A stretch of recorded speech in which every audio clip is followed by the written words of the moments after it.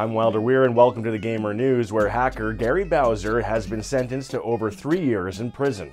Bowser was a member of the hacker group Team Executor and was busted back in September 2020 for creating and selling a number of illegal circumvention devices designed to allow players to play illegal ROMs on consoles, including Switch, 3DS, PlayStation Mini, and Super NES Mini.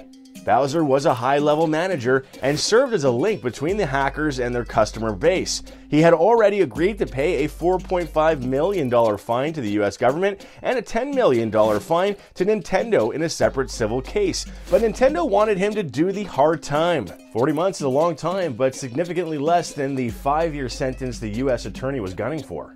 U.S. Attorney Nick Brown released this statement saying that this piracy scheme is estimated to have caused more than $65 million in losses to video game companies. It's likely the U.S. Attorney's Office is using Bowser to set an example, as they haven't been able to catch the rest of Team Executor yet. Nintendo doesn't play around. I'm Wilder Weir for the Gamer News. Thanks for watching.